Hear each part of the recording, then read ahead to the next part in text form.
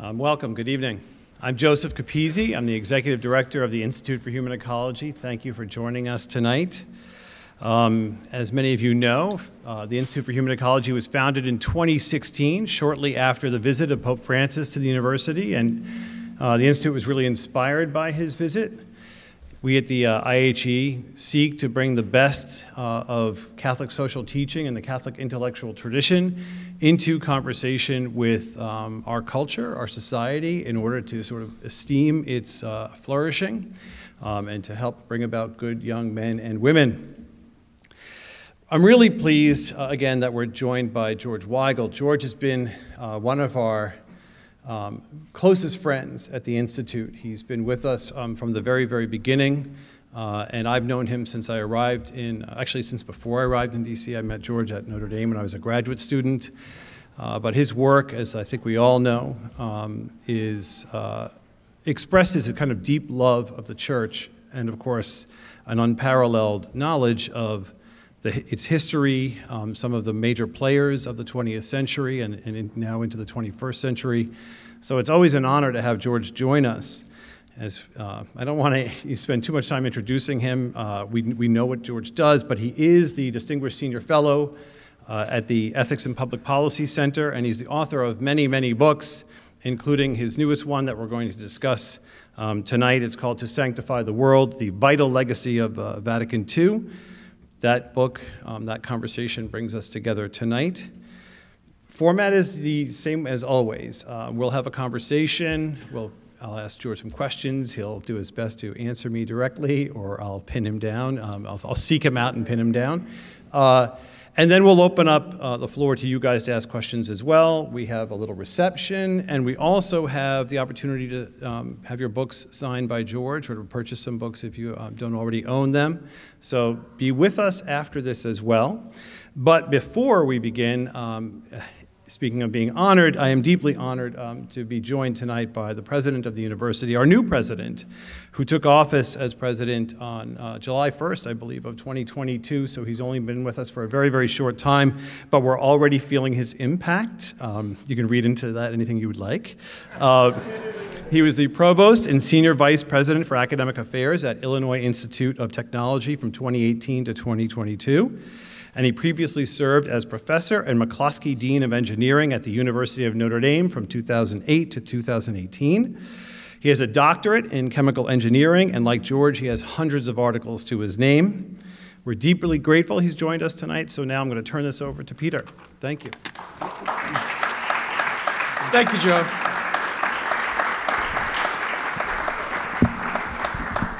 So I'm really delighted to be here tonight. When I heard that George Weigel was going to be sharing on his new book, To Sanctify the World, it prodded me into finally getting the book that I had been planning on reading for a couple of months. So I got it on my Kindle about a week ago, and I just got off a 6-day trip. And George, I read the whole thing, cover to cover. It was a joy. So I just have two things I want to share about George. When I was an associate professor at NC State, I was in a Catholic men's group. And it was not a big group. It was 30 or 40 people. And we started a series of talks called Truth and Culture. And one of my friends said, well, why don't we invite George Weigel? And I said, boy, that's a great idea. And they said, well, why don't you figure out how to invite him? And so I reached out to George and invited him, and he was kind enough to come down and do a lecture for us and do Q&A, and that told me a lot about George, just his kindness, his humanity, his willingness to share his knowledge with anyone and everyone. And we really had a wonderful visit, George. That we remember that. In fact, I traded emails with someone today about that time. The second thing I want to share is I've been a George Weigel fan for quite a while. I think I've read 11 or 12 of your books. So I noticed a couple over there that I don't have, and I'm like, ooh, I probably need to read those.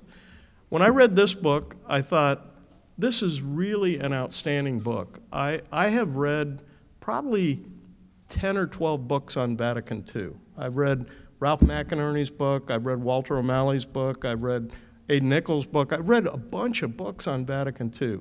This may be the best. So I'm very excited to be here. And George, I want to thank you for joining us tonight.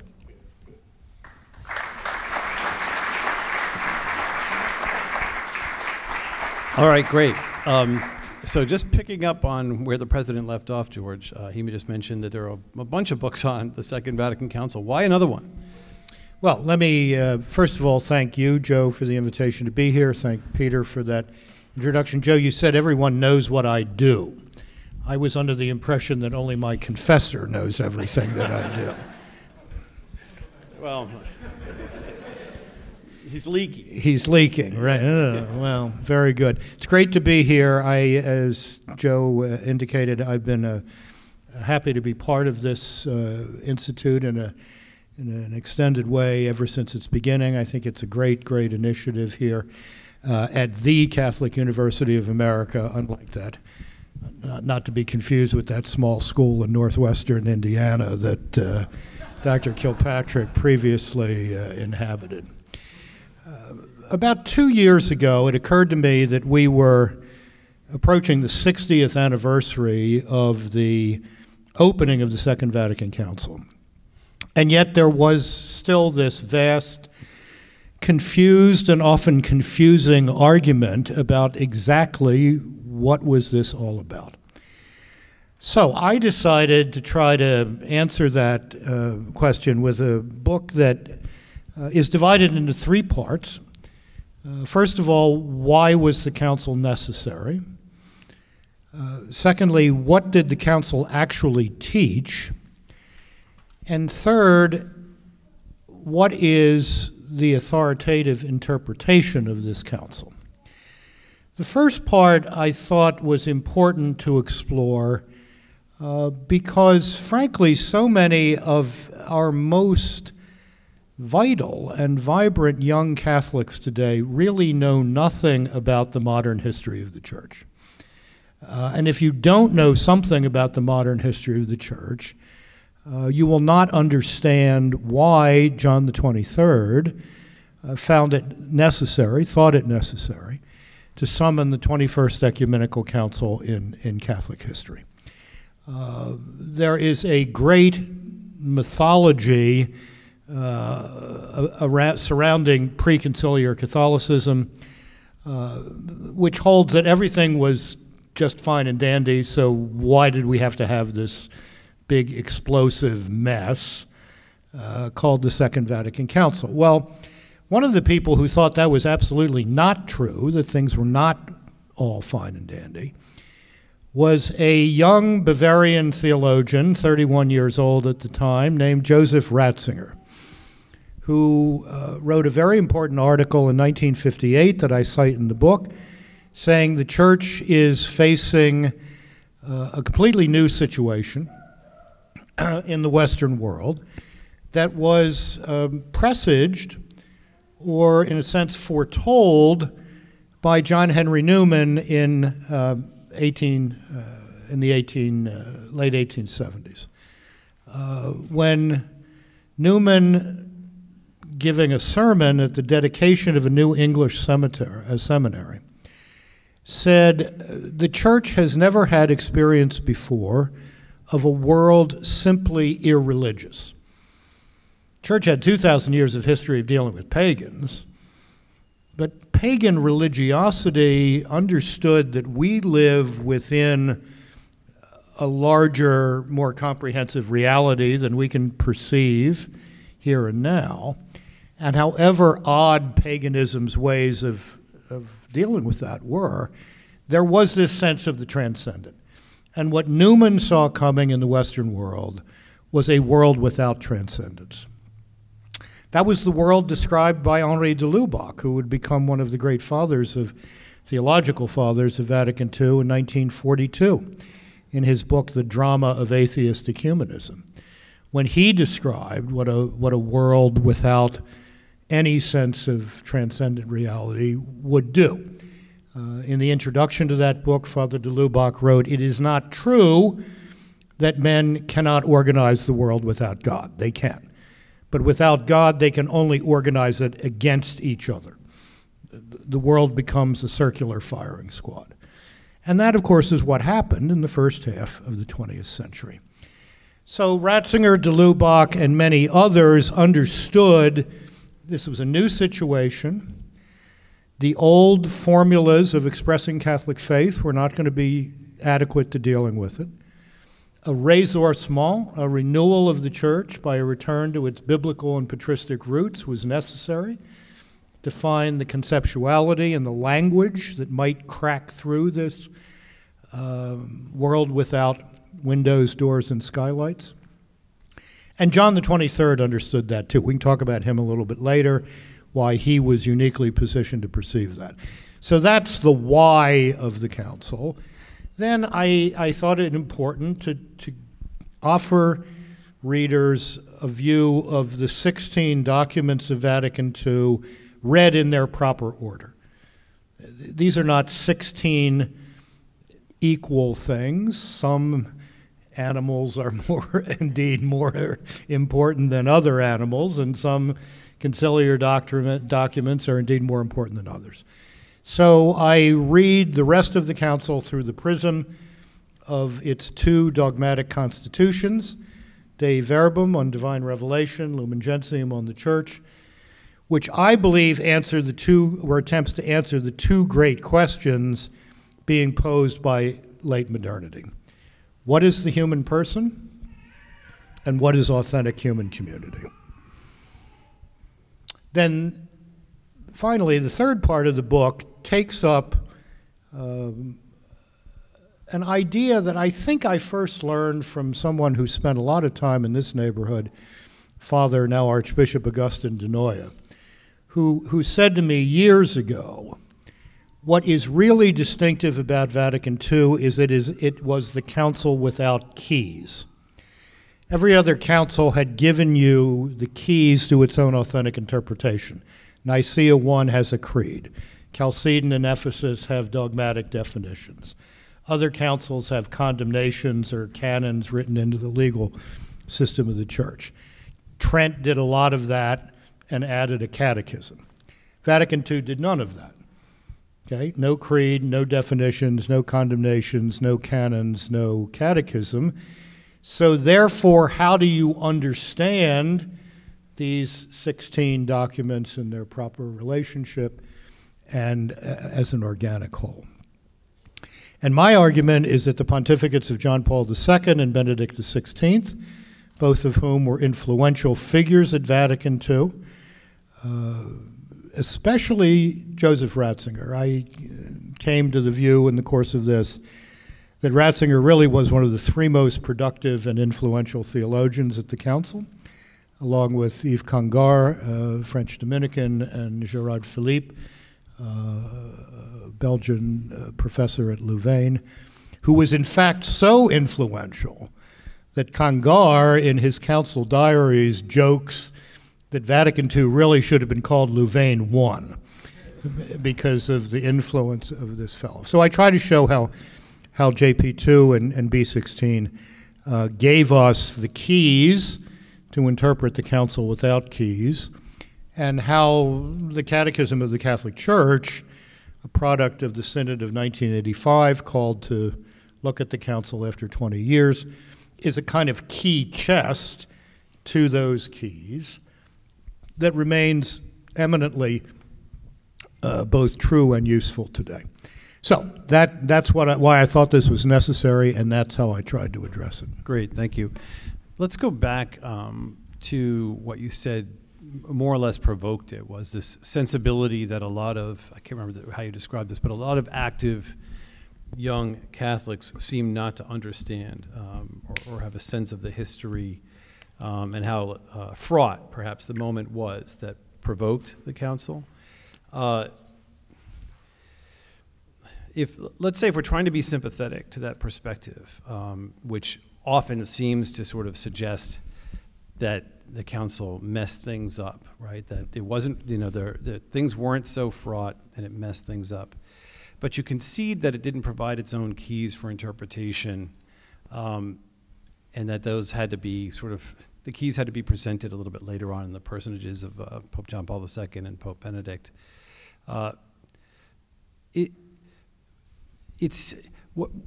would you say as a response in terms of what constructively the Council offers, read in the light of those keys, that can help address some of this vexed or fraught situation that it was responsive to?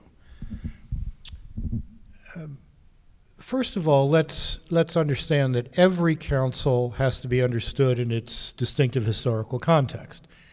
The First Vatican Council, which was truly the first modern council, was responding to a very specific set of problems. Rationalism and European thought, which seemed again to be pointing towards this world simply irreligious, and the rise of forms of government that sought to make the church subordinate to the state. Okay, so there's a specific context there. You really cannot understand Vatican I's teaching on the universal jurisdiction of the Pope or on the narrow definition of the infallibility of the Pope without understanding that.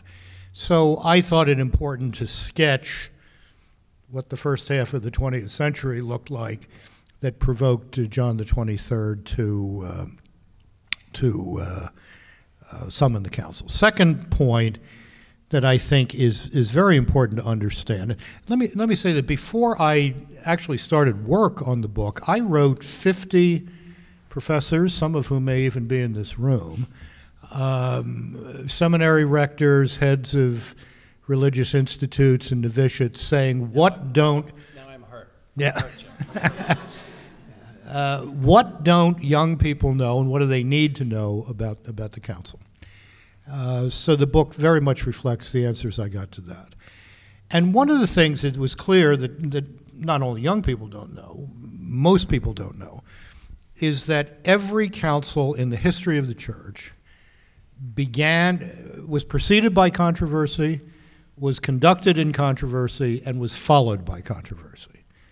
This is why, thank God, there have only been 21 of these things in 2,000 years. They are inevitably turbulent, and it takes about 100 years to sort it out. If everyone thinks that that Tridentine Catholicism jumped into being in 1590, well, you know, I have a nice bridge in Brooklyn that I can sell you. I mean, it took 100 years for that Tridentine conceptuality and ethos and way of being church to work its way into the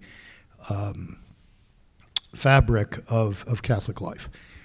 To your question, the council addressed the burning question of what is the human person by putting Christocentricity back at the heart of Catholicism. Tridentine Catholicism over the centuries had come to be a form of Catholicism that essentially proclaimed the church and its institutions, the Societas Perfecta, the perfect society, and you come to Christ through that. People like Ratzinger and de Lubac and others understood that was not going to work in a world become simply irreligious, a world skeptical of all forms of traditional authority.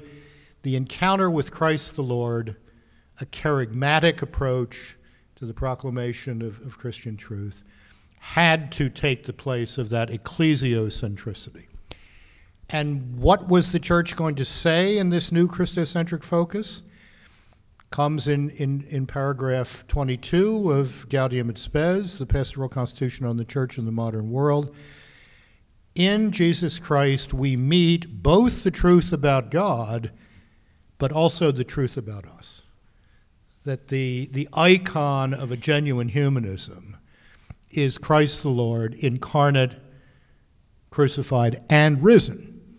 Because it's the risen Christ who reveals the ultimate destiny intended for all humanity from the beginning. We are more than congealed stardust, okay? There's a lot more going on here than random biochemical forces that happen to come together on this weird little planet to form us. There's more going on here. And then the Council and the Dogmatic Constitution on the Church answered the question of authentic human community, which had bedeviled humanity since the collapse of traditional communities through the Industrial Revolution, the revolution of political life following the French Revolution, the cultural revolutions beginning in the 16th century, and intellectual, religious, and so forth. All forms of traditional community had broken down. I read a piece recently quite fascinating about which somebody said that, you know, if a man had died in the English Midlands in the late 13th century and had come back at the end of, so he dies, let's say he dies in 1280, and he comes back in 1480 or 1500, he's going to feel right at home.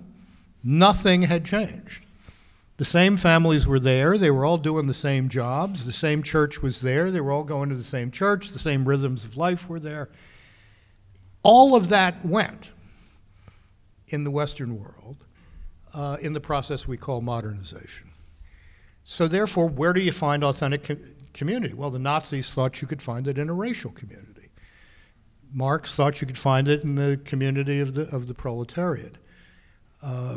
Utilitarians said you could find it by the consumer society. None of these worked very well, and some of them were absolutely lethal in the highest extreme.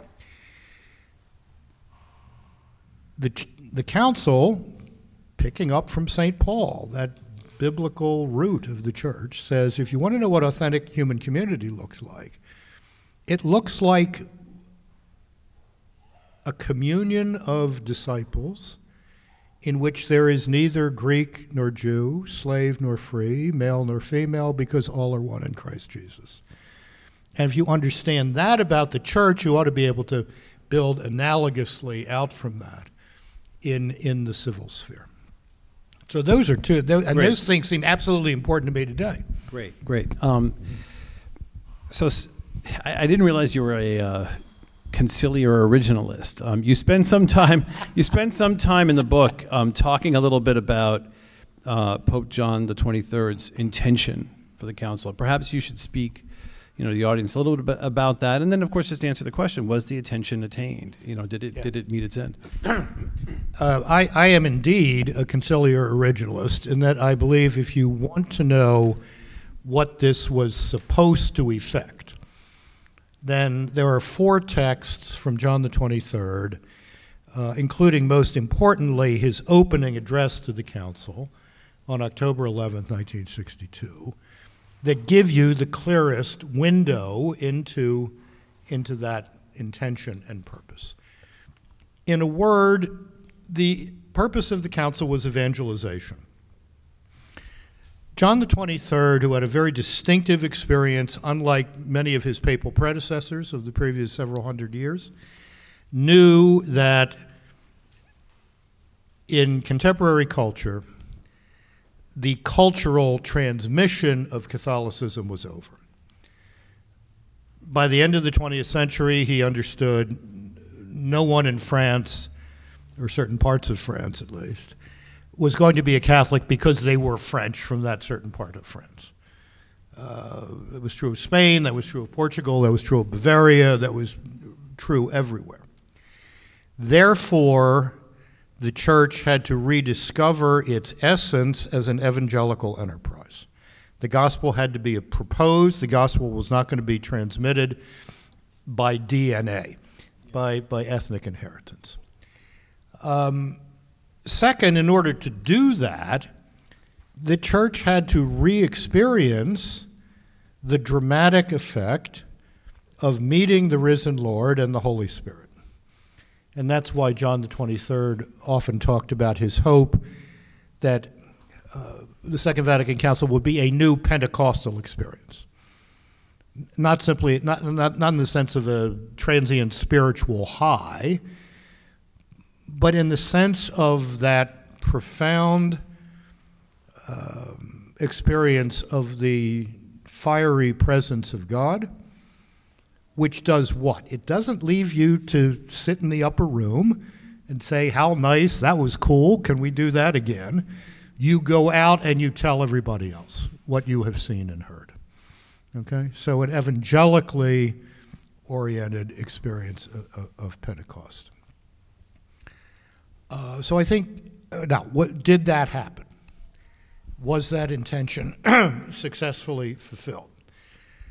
I would argue that if you look at the living parts of the world church today, they are those parts of the world church that have embraced the teaching of Vatican II as authoritatively interpreted by John Paul II and Benedict XVI, and are getting on with the business of evangelization.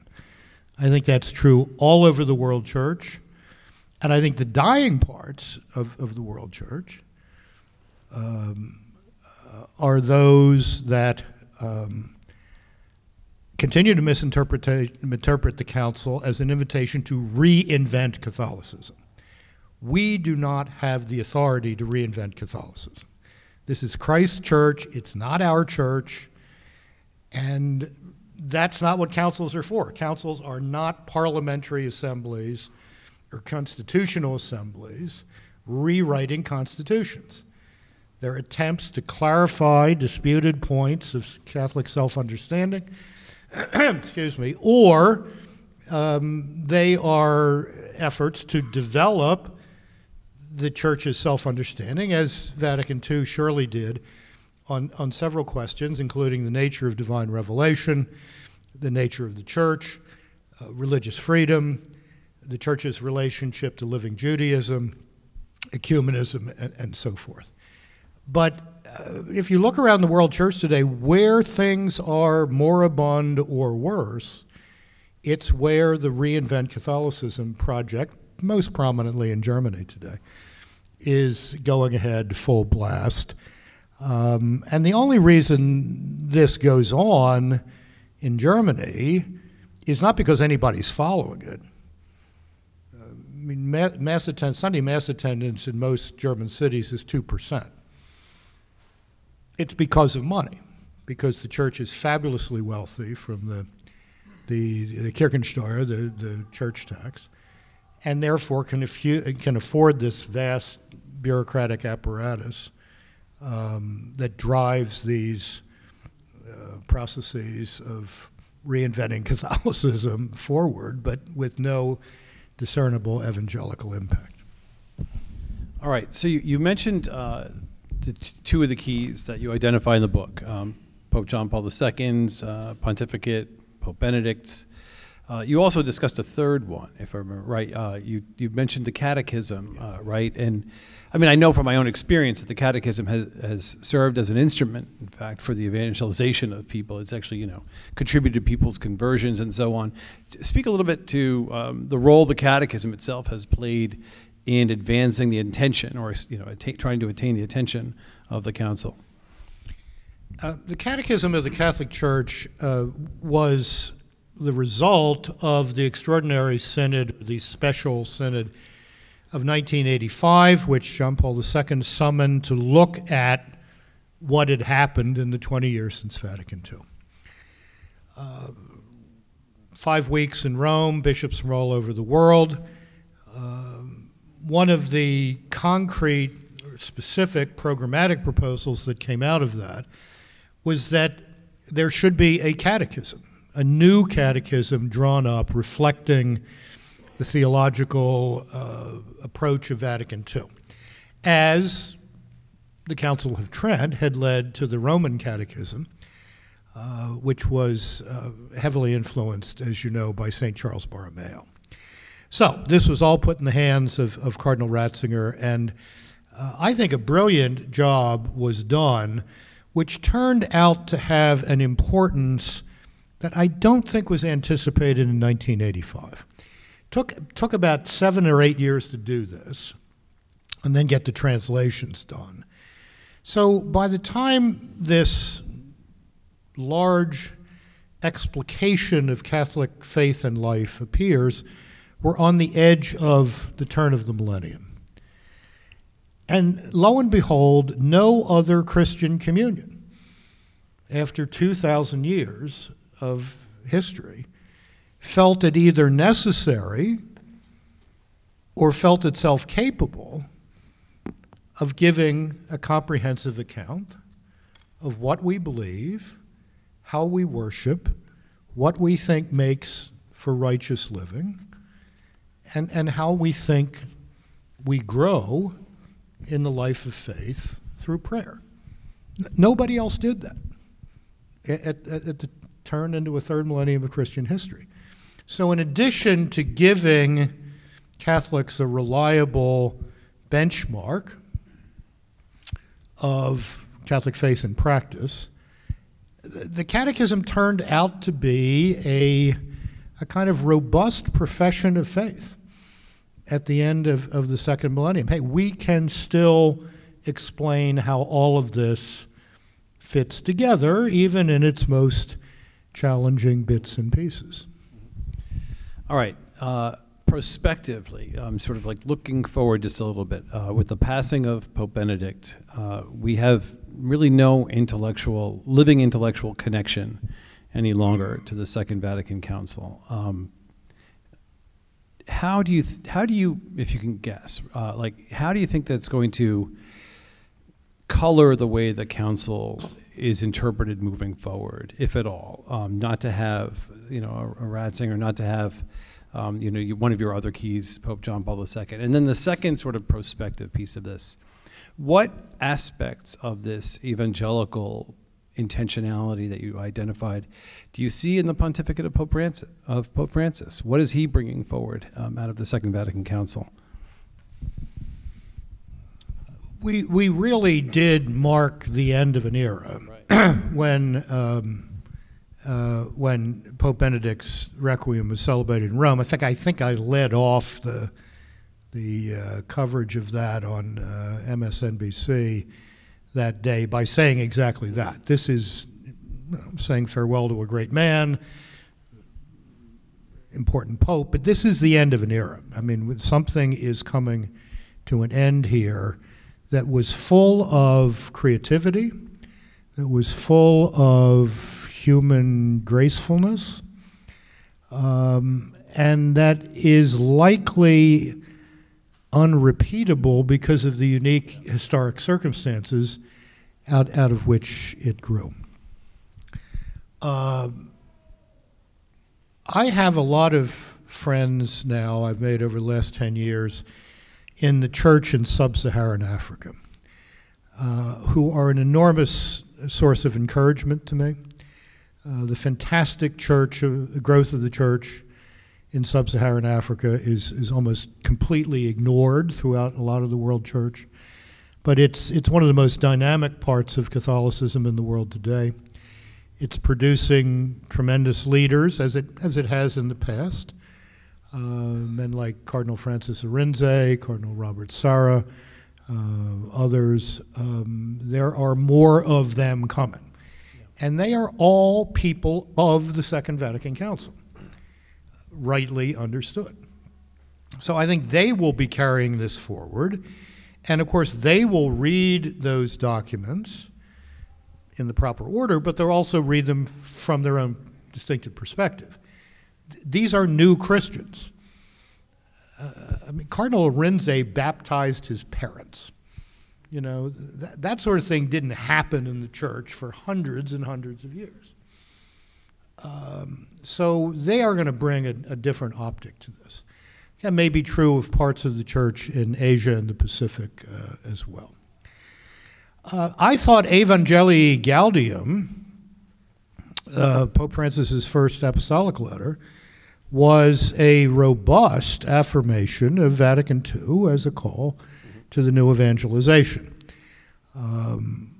I think where the Holy Father and I are... Stay positive, George. ...disagreed, and we've discussed this personally. This is part of my conversation with him, is I am convinced that there is an iron law of Christianity and modernity, according to which Christian communities that maintain a clear sense of their identity and boundaries can not merely survive but flourish, and Christian communities that can't tell you exactly what they believe and what puts you in, and just as importantly, what puts you out, wither and die. And he simply doesn't accept that. So we have agreed to disagree on that. All right, I'll leave that an open question for people to follow up on. So,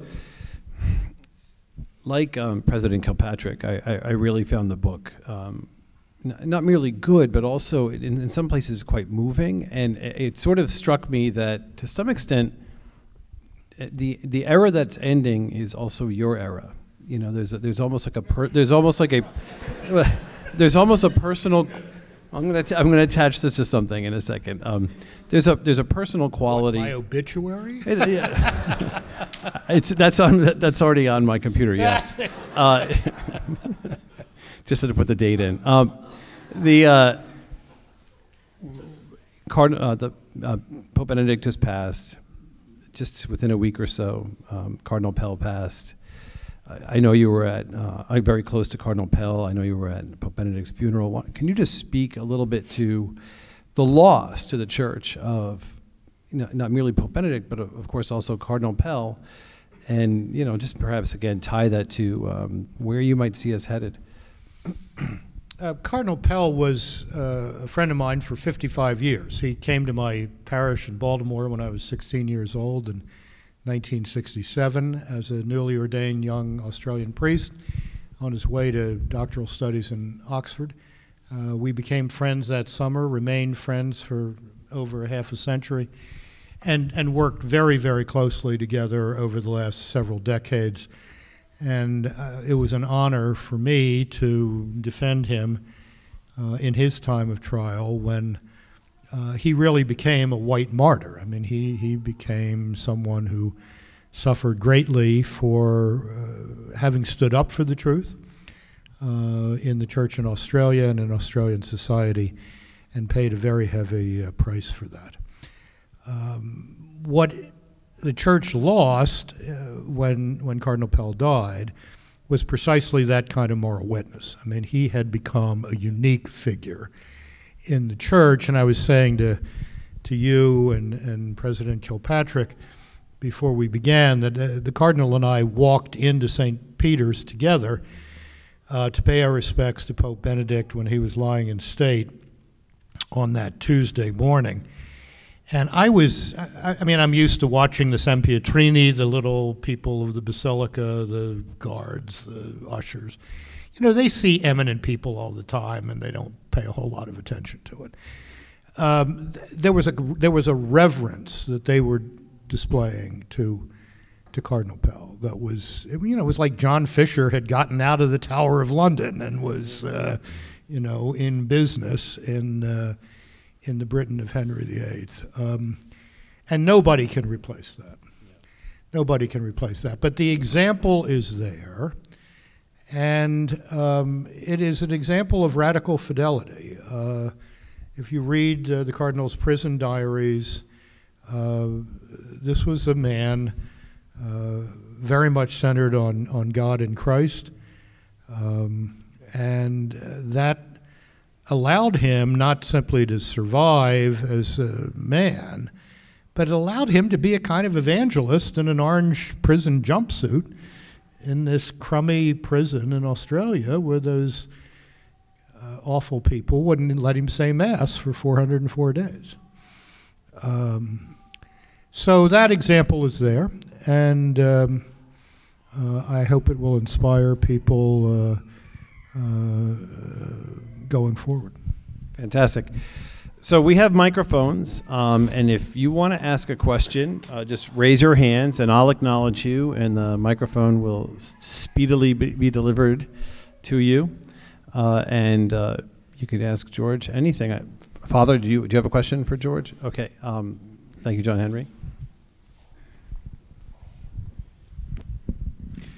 Thanks very much. The very last publication of Cardinal Pell was about the Continental Document for the Synod. And in that publication of Cardinal Pell, he emphasized the role of the bishop. And Christus Dominus in Vatican II, it's one of the features of Vatican II that solidified really the Church's understanding of the role of the bishop and his authority coming directly from Jesus Christ. And Cardinal Pell criticized this tendency recently, also in law, although I don't think you mentioned specifically the legal changes that affect also the status of the diocesan bishop that has recently occurred. He commented more on how, in the document on the synod, the role of the bishop in voting and determining the content of the consensus of the documents of the synod moving forward. I just wondered if you could comment on to what extent that this is an important feature of Vatican II, that, or is this something that perhaps moving forward can be, I mean, it looks like a kind of increase of centralization in the Vatican, while at the same time looking, according to synodality, as something that is somehow potentially more governance being determined by consent of the people, or yeah. So which is certainly not, which is what exactly what Cardinal Pell was criticizing. What should we expect looking forward, and those who want to promote the key for reading the council, what should we, how should we understand the role of the ordinary, the local bishop? Thanks, Father Gall. As you hinted, one of the great achievements of the Second Vatican Council was to rebalance the ecclesiology of the Church, and specifically of holy orders. Vatican I had given us a pretty thick understanding of the papacy, but then Vatican I was ended unexpectedly by the outbreak of the Franco-Prussian War, and was suspended and never reconvened. And the next thing on the agenda was going to be to talk about the bishops and their relationship to this, to the papacy. So that didn't happen for almost 100 years. And there was an imbalance in the Church's self-understanding, to the point where, local bishops came to be understood as kind of branch managers of Catholicism, Inc., and the orders came from the CEO in Rome, namely the Pope, and all the local branch manager was to do was to follow the orders and implement the decision. Well, that's not a very biblical or patristic understanding of the episcopate. So the Second Vatican Council developed that thick theology of the episcopate, which had not been developed by Vatican I. By the way, it's one of the interesting little factoids in all of this is that one of the first things John XXIII had to do was declare Vatican I over, which he did by saying this is going to be called the Second Ecumenical Council of the Vatican. This is not going to be Vatican I reconvened after 90-some years. And in that thicker theology of the episcopate, it is understood that episcopal ordination conducted in communion with the Bishop of Rome confers the authority to teach, govern, and sanctify. Now, you can only exercise that authority to govern in communion with the Bishop of Rome, but you don't get it from him. You get it from the sacrament of holy orders. There are very real questions about whether the new curial document, Predicate Evangelium, does not contradict that in many respects. And this is going to have to be sorted out in the next pontificate. As for the discussion group model of Catholicism, I think it was 6 weeks before Cardinal Pell's piece, which he and I had actually discussed in early December, came out in The Spectator right after his death. I wrote a piece saying that the continental stage of the synod working document reduced the bishops to note takers and secretaries who would send little, book reports into GHQ in Rome, where again, a group of people would decide what all of this meant. This is not the theology of the episcopate of Vatican II. And the same thing is going on in Germany. So there's a real problem here.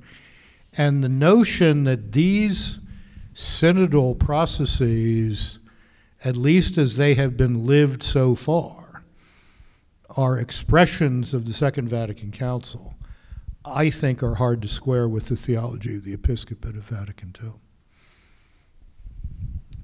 Very good. Other questions? Peter, do you have a question? I do, but I saw someone else's hand. I'll get to him in a second, yep. So, George, first of all, thanks for joining us again tonight. I made some notes here. When you mentioned that in a word, Pope John's intention was all about evangelization. Right. So I guess my question is, and I also made a note when you said the most living part of the church right now, or maybe one of the most vibrant parts of the church, is the church in sub-Saharan Africa. I recall a mass I went to with an African priest in an American parish, where the priest was very charismatic and sang to the congregation a love song during his homily that went on for several minutes. And, candidly, I was very moved by that. I was very touched by that. So my question is, have we properly realized the full meaning of Sacrosanctum Concilium in enlivening the liturgy so that it is truly evangelizing? Now, I know that the liturgy can be very evangelizing just through its reverence, and that's important, and we don't want to lose that. But are there other dimensions of the liturgy that need to be informed by the true intention of Vatican II? The liturgy wars have been going on for so long, and I think many of us are so tired of them that it's hard to try to have a fresh thought in all of that. I had the distinct impression that what Pope Benedict XVI had intended to do with Summorum Pontificum, namely have the more ready availability of the older form of the Mass, act as a kind of re-sacralizing agent, if you will, or example, on the celebration of the Novus Ordo. And I think that was happening. It was happening for that reason. It was happening because a younger generation of priests had been formed in a different liturgical sensibility. And I thought things were moving in the right direction. So I'm not saying anything I haven't said in print. I think Traditionis Custodes was a serious mistake, and I hope it will be reversed by the next pontificate. I say that as a Novus Ordo man, but I do not understand, and I think it's very difficult to demonstrate any positive effect out of this attempt to deny people a form of worship that they find grace-filled and enriching, and in fact, mission-empowering. Because if you look at some of the parishes where this was a more common form of the celebration of the Eucharist, these are evangelical parishes. They're going out and bringing people in. One of the things that has gotten lost in what we call the liturgy wars is a sense of what the liturgical movement beginning in the late 19th century, actually late 18th century, throughout the 19th century and then into the first half of the 20th century was about. It was certainly about restoring a sense of sacred dignity to the celebration of the sacred liturgy, so we're going to get rid of operatic screaming and yelling and all of this sort of stuff. And Pius X did a lot of that. There was the great question of the restoration of the Easter Vigil, which Pius XII took care of. But all of this was in aid of two other aims: equipping the people of the church for mission and reforming society. There was a close linkage, never closer than at St. John's in Collegeville, Minnesota, between the liturgical movement and mid-20th century Catholic social doctrine. Because it was understood these two things go together. That a renewed liturgy would equip Catholics not simply for evangelization in the specific sense of the term, but for their civic and public roles as salt and light in civic life. And we need to recapture that.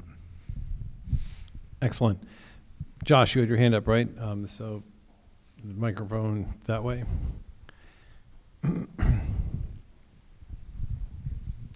Are there other hands? Okay, very good. Josh. Well, Mr. Weigel, it's a great pleasure and an honor to be here. If I might thank you personally, your writing has had a great impact on my own spiritual journey. You disabused me of the notion that the ersatz traditionalism of which I've been a part was actually Catholic orthodoxy. So thank you very much for that. My question is not especially theological in nature, although it is in a more removed sense. But I know that in a great deal of your writing, you have written on matters of foreign policy, and in even Vatican foreign policy with your works on Ostpolitik. Now, in March of last year, you recommended a particular text, the Catholic Tradition and of the Law of Nations, something like that. I got the book out of the library. Thanks to my clumsiness, I partially destroyed it, but that's something else. It's still readable. I wasn't charged for it. But the point of your particular column was Catholics used to have a serious intellectual tradition grappling with questions of practical, foreign politics. Yeah. And the Second Vatican Council, of course, took place during a different social circumstance. But more lately, we have seen the Church move in a very, and I want to speak guardedly here so that people don't read into my words, but in a very anti-war direction. Of course, the Church opposes war. It's bad in itself. But there's been a turn against the just war tradition as a tradition. I believe there was something in Fratelli Tutti about that. So as the Church now moves into a different era in the 21st century, where do you see the recovery of a genuine Catholic theology of foreign policy? Where do you see that in the Church and in the lay life? Thank you. Thank you for your excuse me. Thank you for your kind words. Curiously enough, this may come out of Ukraine. Even the most dialogue-oriented personalities in the Vatican have been forced to say that Ukraine has a right of self-defense and that this should be conducted according to the tenets of the just war tradition.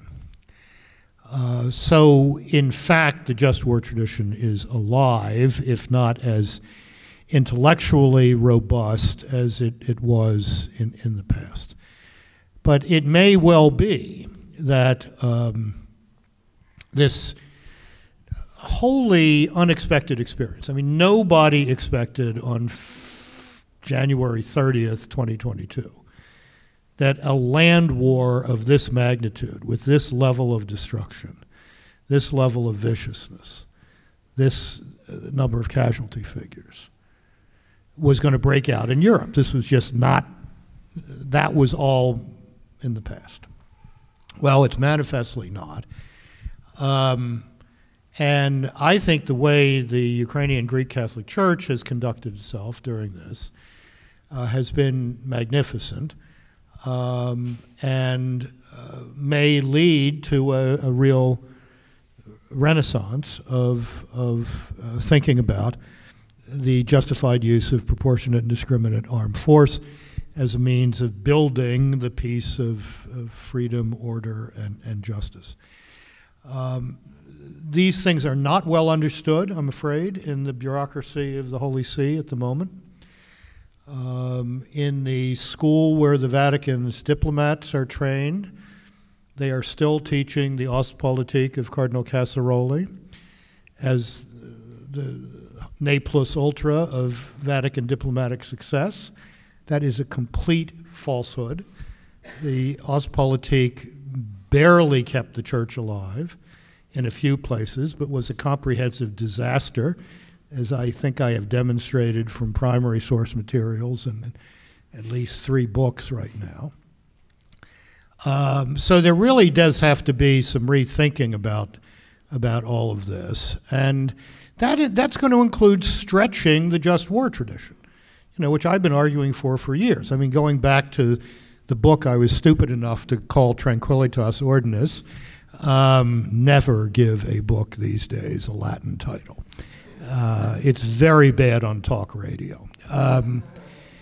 The butchery is really quite disturbing.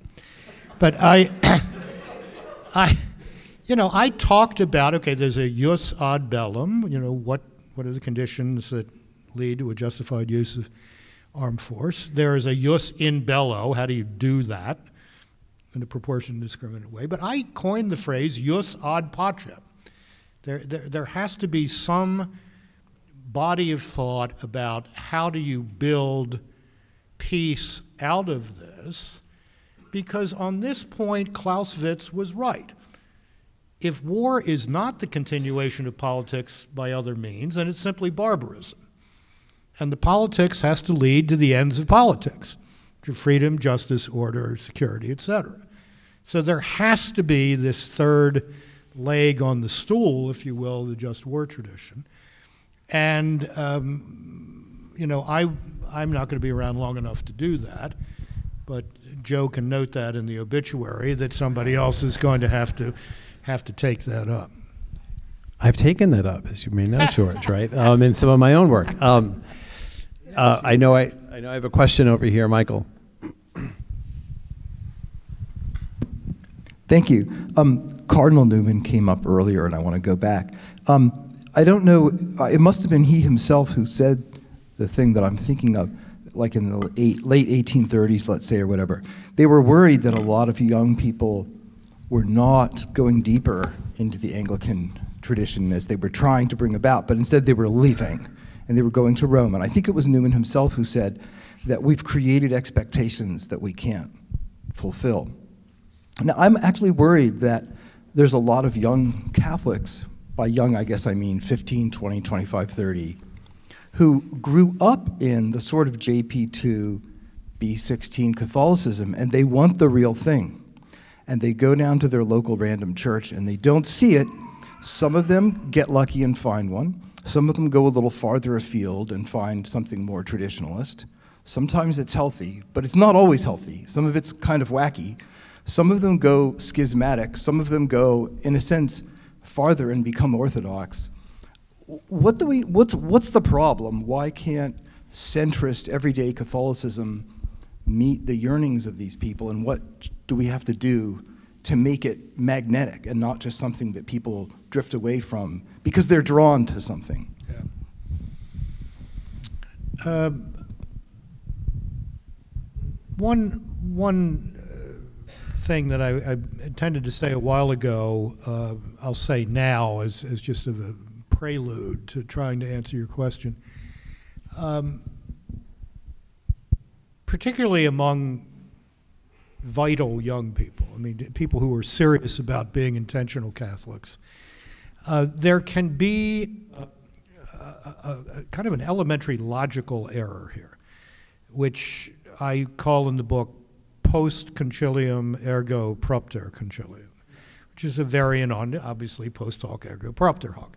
It is not the case that everything that happened since the council happened because of the council. One of the many curiosities that I intend to take up with higher authority at the appropriate moment after Joe's obituary appears is, why did you arrange things that wonderful texts like De Verbum, Lumen Gentium, etc., landed just when the cultural tsunami of the 60s was, roaring through the Western world. And those cultural headwinds remain very strong. I think in terms of parish life, we're in a, it's the old joke about Adam and Eve, you know, we live, my dear, in an age of transition as they go out of the garden. All moments are transitional moments. This is a particular one where parish as institution to be maintained is necessarily giving way to parish as platform for evangelization. Some places have caught on to that more than others. Some have come to understand that the quality of liturgy, and specifically the quality of preaching, to which we continue to give insufficient attention in seminaries, is essential to that, to growing the parish. And this is going to be the case for the foreseeable future. We have this wonderful college seminary here around the corner. I think some of its people are here tonight.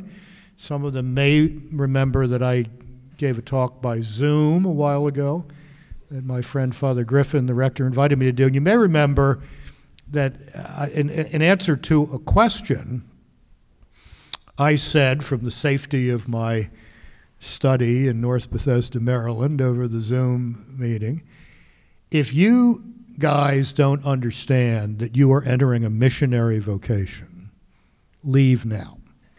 You'll save yourself and everybody else a lot of trouble. The parish as sacramental service station that kind of just keeps clicking over by force of habit is done. I mean, if it's not done now, it'll be done in 20 years. So we're going to have to grow our parishes. We're going to have to grow our congregations. And that will be done in many, many ways. But one of them, within the ambit of the church being Eucharistically centered, because the Eucharist is Christ and the church is Christ-centered, is lifting up the quality of preaching. Breaking open the Word of God so that in the face of these cultural headwinds, people learn to see the world through a biblical lens. You don't see the world through the lens of the New York Times editorial board or, you know, Eugene Robinson's latest column in the Washington Post or, you know, whatever was on CNN that night. You see the world through a biblical lens, and you start to perceive the dynamics of this moment in a biblical way. So we are going to be in a time of transition. But I still think, I mean, when I'm in Europe and people ask me, you know, what's good in the church in the United States, you know, I talk about reformed seminaries, I talk about focus, I talk about growing religious orders of women, I talk about fantastic campus ministry. I think we're in a kind of golden age of campus ministry around the country. I talk about the way the theology of the body has redone marriage preparation and so forth. But I also talk about parishes. I mean, parishes still are the backbone, the skeleton of the church in the United States, and therefore we've got to figure out how to grow them. Fantastic. I think that's a great place for us to end, okay? And again, I'm deeply grateful to George. I did not intend to sort of announce the end of George's time with us. You know, should his era extend further, we'd love to have you back anytime, George. You're also welcome to come over to my parish, Our Lady of Lourdes, not in North Bethesda, but in Bethesda. It's fantastic. It's really thriving. Again, thank you all so much for joining us. Thank you for joining us online. This, I think, was an excellent conversation. Like I said, we have stuff to help refresh you, and also George is willing to stay and sign his books for you. So again, let's give George a round of applause.